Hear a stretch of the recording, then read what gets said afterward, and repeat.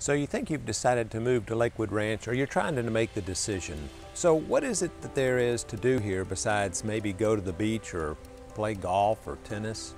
Well, in this video, I'm going to give you 9 things that I enjoy doing since I've lived here in the Lakewood Ranch area. Don't buy real estate if you experience allergic reactions to happiness, satisfaction, pride, fulfillment, contentment. Stop buying real estate if you don't like community, a sea of belonging, a diversified portfolio.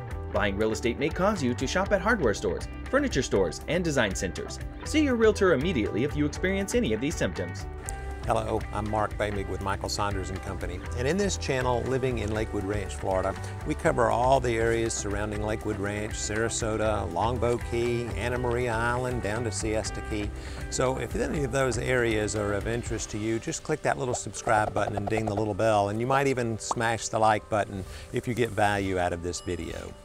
So we're going to cover 9 things that are kind of unique to our area, and down in the description below I'm going to put a link to every single one of these places, so that if you want to check out more information on it, you certainly can. So let's get right to it. So this does not include golf or tennis, pickleball, any of those kind of things, because everybody that comes here, if they have that enjoyment, they do it certainly, but these are kind of unique to our area. So the first one is polo. We have polo matches every Sunday at the Sarasota polo fields. I've covered this in some of my previous videos, but it's always nice to mention because on Sundays you can go out there, and I think it's maybe a $25 entry fee, but people tailgate, they hang out, they bring their lunch, they bring their cocktails, and they just have a wonderful time, and it is just a beautiful atmosphere to enjoy watching the polo matches, and they do a good job of giving descriptions over the intercom to let you know what's happening and how the game actually works. Number 2 on our list is a unique area called Triumph. Now, Triumph is what I call an above ground experience. They have zip lines, they have catwalks, they have climbing walls with nets and things like that. And it is right here in the Bradenton area, so it's not very far. It's a lot of fun, and the whole family can enjoy going over to Triumph.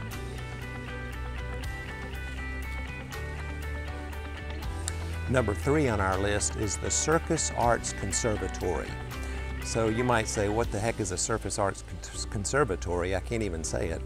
It is where middle school and high school students go to learn the circus arts. And it's quite amazing to see these young kids performing these acts. Now, I went there as part of a Visit Sarasota tour one day, and we got to enjoy some of the things that they were practicing on.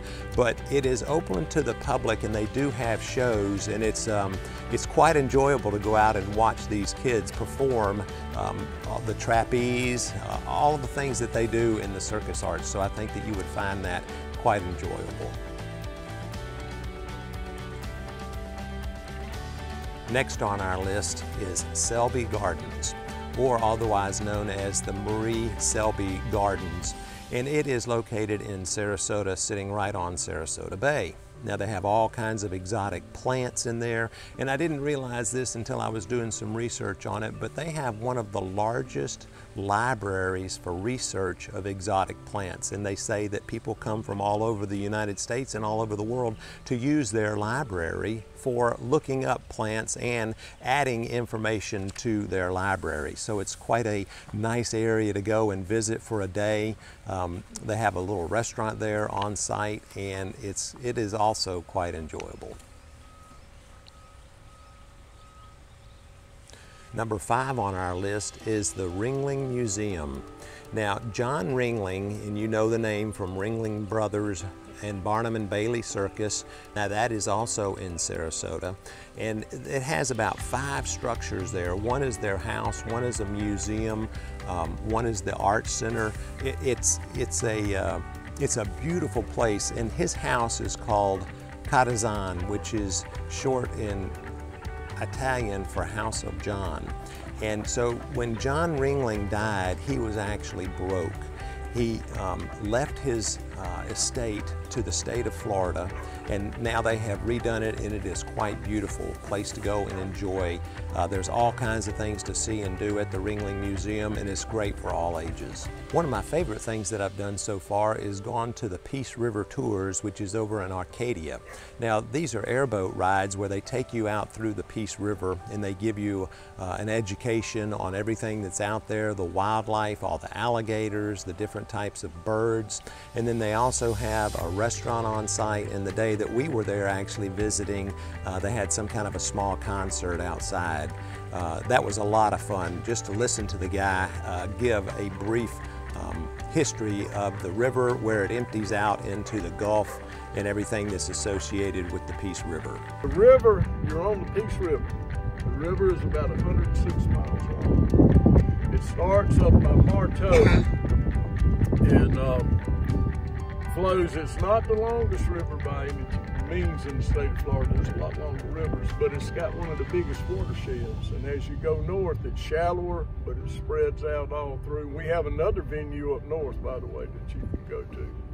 And it's a little different than this one down here. And like I say, this is a little more diverse than the Everglades is as far as eye candy, with, you know, the different ecosystems that you can see.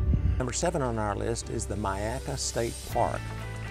Now, the Myakka State Park is located on the Myakka River, and they do these big airboat rides where you can go out and go over the lake there that they have at the state park, and it shows you all the alligators and again all the wildlife that's associated there.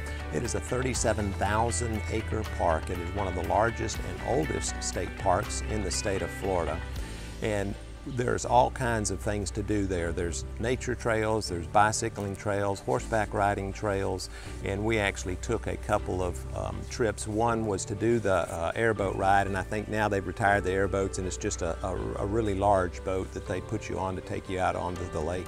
And then the other thing is that they have a tram that takes you through the park on the inland and talks about how the park was developed and what was there in the 1920s and the 1930s. They also have a catwalk area where you get up and walk, and you can climb up to the top and just see all across the park, as you can see in this little video here.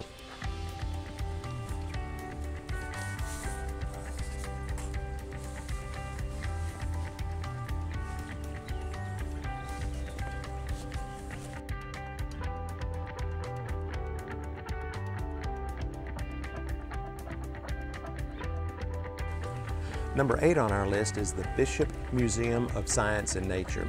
That's located in Bradenton on the Manatee River, and they actually have a conservatory in there, and they have all kinds of things. Matter of fact, they were even holding classes for I think the first and second graders in there at one time, teaching them all about science and nature.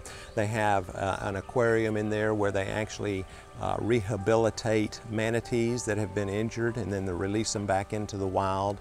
But my favorite part in there is the planetarium, where they show you the stars in the universe, and they give several shows a day. And boy, you talk about making yourself feel really small and insignificant when you go in and watch that, and then you watch them go out and out and out and out and even further and further out. It's really a nice place to go and visit. Great thing to do. Number 9 on our list is the Big Cat Habitat. So this was started by a lady who was actually rehabilitating an injured, it was some type of injured animal. I don't know if it was a lion or a tiger, but now all of a sudden word has gotten out, and when they find one that's injured, this is where they take it for rehabilitation. They have all kinds of animals here at the Big Cat Habitat. It's a fun day to go out and visit. You get right up close to the animals. You're right on the other side of the screen where they're enclosed, and that's a fun day going out to the Big Cat Habitat. So I hope that some of these things have enticed you to come to the Lakewood Ranch area and see what all we have to offer here. If you get good value out of this information, just click that little subscribe button and the like button. And I do get calls every day from people just like you watching me on YouTube. And if you have any interest in coming to the Lakewood Ranch area, you can give me a call, shoot me a text or an email, and I'll be glad to help out. My name is Mark Boehmig, and I'm with Michael Saunders and Company.